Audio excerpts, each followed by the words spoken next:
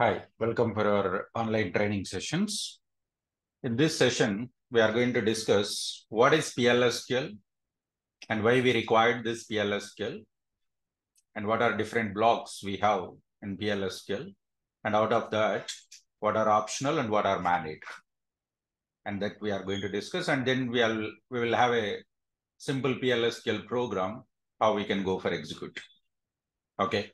So PLSQL is basically, it's a procedural language, which is extension for SQL. It's a procedural language extension for SQL. We know that SQL is a structural query language. When we have a data in the database, in Oracle database tables, if we want to pull the data from database tables, or if we want to update the existing records which are available in the database table, if we want to delete the data from the database tables, then we will be using SQL. But SQL, where we are going to apply the commands, but we cannot go for applying the procedural statements. Procedural statements we cannot apply. It's a structural query language where we will give some input command and we'll get an output. But when you would like to go for apply some logic, when you want to manage the data processing, then we will be going ahead with the PLSQL language. Okay, it's a block structured language we are going to have. PLSQL is a block structured language that can have multiple blocks in it. So block is nothing but a group of statements which we are going to write and execute, right? So the block is going to have multiple statements which will be executed in the sequence order. Okay. So whenever we are developing the PLSQL block, we can completely use all our SQL statements and we can go for manipulate the data. For example, we have some customers data in the database, customers table.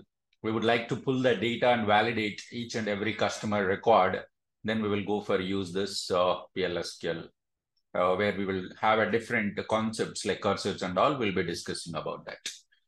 It allows declaration of constants and variables and procedures and functions, and also different types of triggers we are going to have.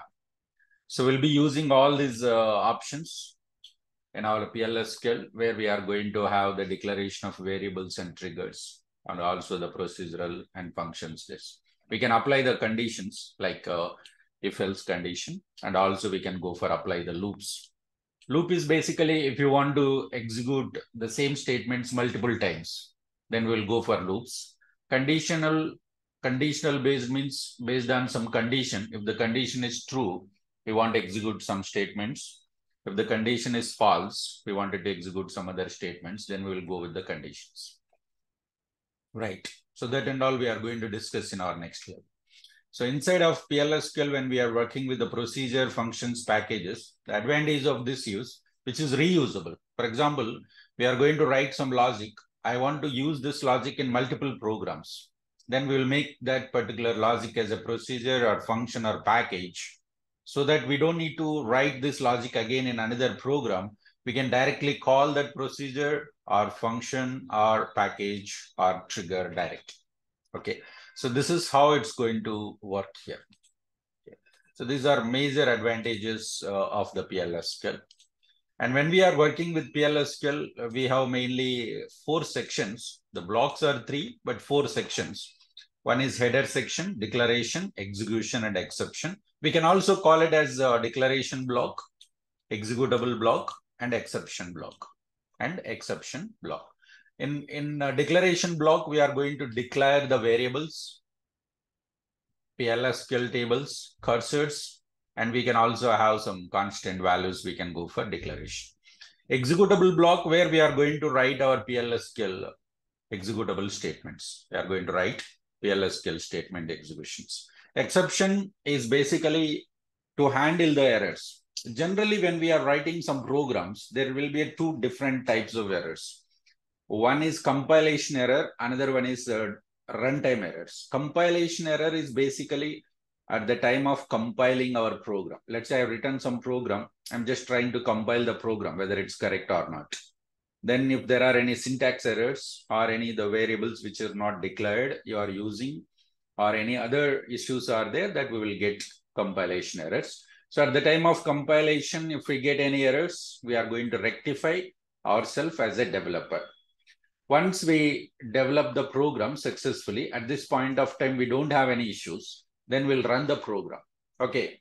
When we run the program, the data will be processed in your program, right? Maybe you are taking some input, you are trying to validate the data and trying to generate some output. Different options you are trying to do it, right?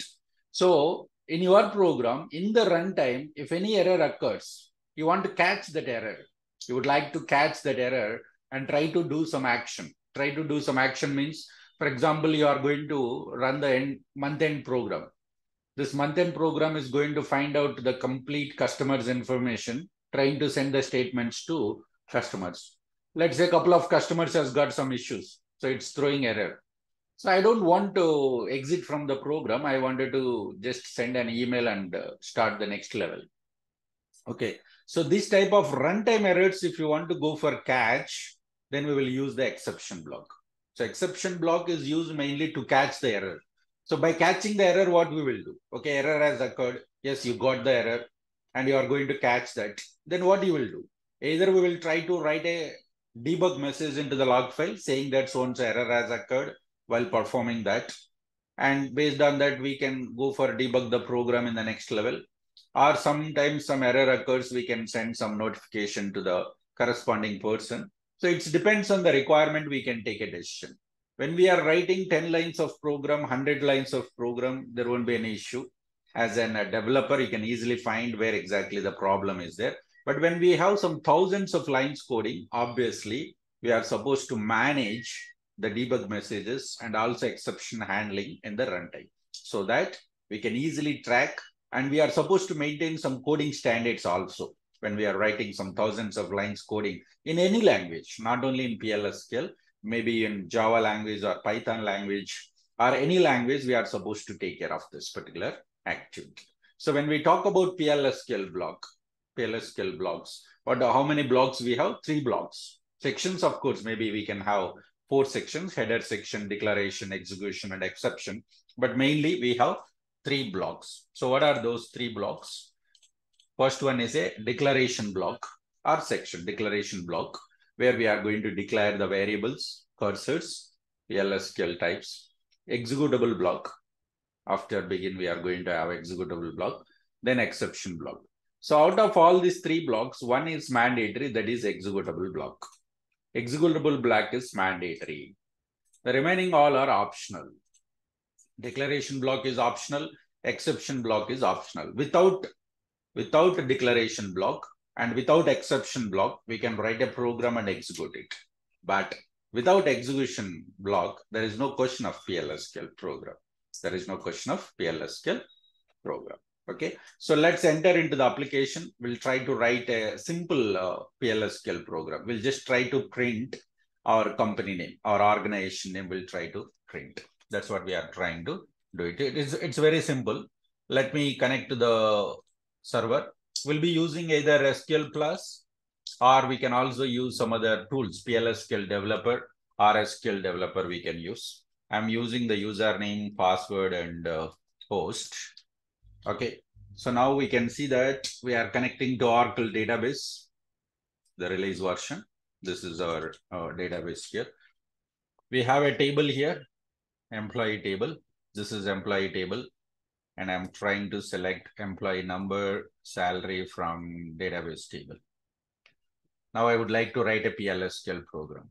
So better use editor. ED stands for editor.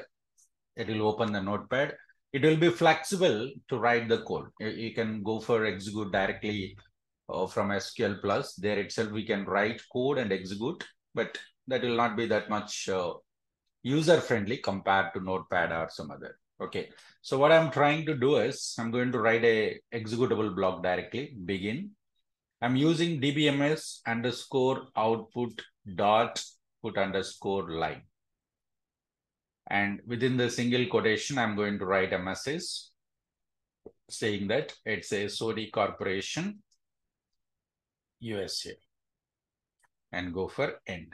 This is our declaration block. Begin and end is required. Obviously, if we start any program, we are supposed to intimate to the server or tell to the server saying that This is my beginning of the program, and this is what I'm going to execute the statements. And finally, we are going to say that it's going to be closed. So what I'm trying to do is I want to write some information into the output file. So when you want to write some data into the output file, then we have to use the built-in package, built-in PLSQL package. Oracle has provided some built-in packages which will be helpful to use to make your program is very short. Okay, the first one what we are going to learn is dbms underscore output is one of the package. Dot put underscore line is one of the procedure. And then if you pass the information in the single quotation, that will be printed as it is in the output file. So this is the package name. Dot, this is procedure. What is package? What is procedure? We'll discuss in our next level. And of course, we are going to write our own packages and our own procedures. Okay. At this point of time, you just remember that we are going to use dbms underscore output dot put underscore line. It's a built-in PLSQL package. We are going to use this to write some messages into the output file. Okay. Let's go for exit. Now PLSQL procedure successfully completed. It means your program completed successfully. Your program is completed successfully. But I didn't get any output right here. If you look at, I could not see the output. If you wanted to see the output, we need to set one SQL star plus command. Set server output on. Set server output on. Okay, now go for execute / press enter key. Now we can find the output of this program is this. Sony Corporation USA. Sony Corporation USA. I would like to display some more statements. ED stands for editor. And you can go for copy paste this. I'm going to display my company name and address here. Los Angeles. And then I'm going to specify the company rate. And then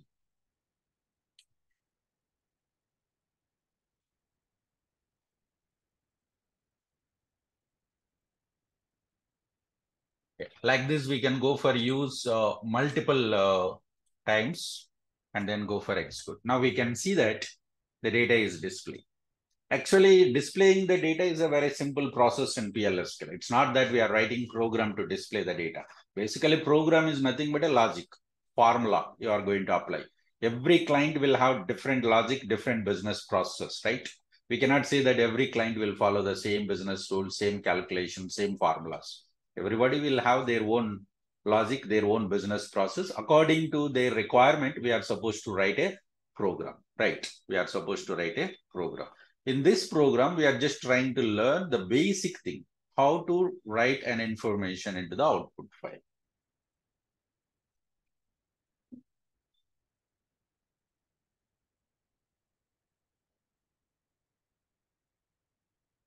Here we can see that dbms underscore output dot put underscore line is one of the PLSQL statement I have used. This same statement I have displayed multiple times.